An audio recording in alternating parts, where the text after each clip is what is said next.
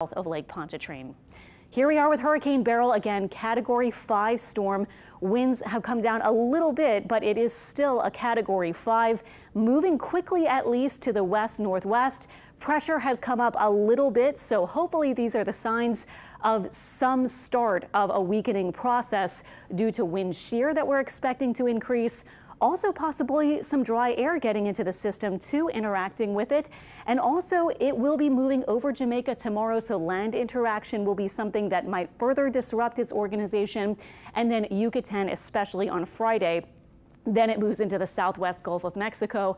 And as I was showing you before, models in really good consensus all the way till about Friday. There is some spread after that, but it looks like northern Mexico to probably southern Texas will be the eventual movement of this system. Of course, likely as a much weaker system than it is now. And our big upper high is driving it out to the west-northwest. Now, it looks like this weekend the high could weaken a little bit. We might see it sort of separate into two high-pressure centers, one moving a little farther to the east.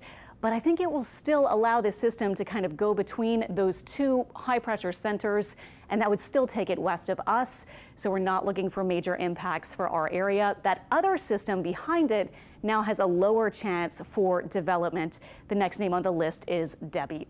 Looking at our 7-day forecast, we continue through the 4th of July. Pretty hot, pretty humid, maybe not with an excessive heat warning in place, but pretty close. Our temperatures through the weekend stay in the middle 90s, and each day at least we have a chance for some spotty rain.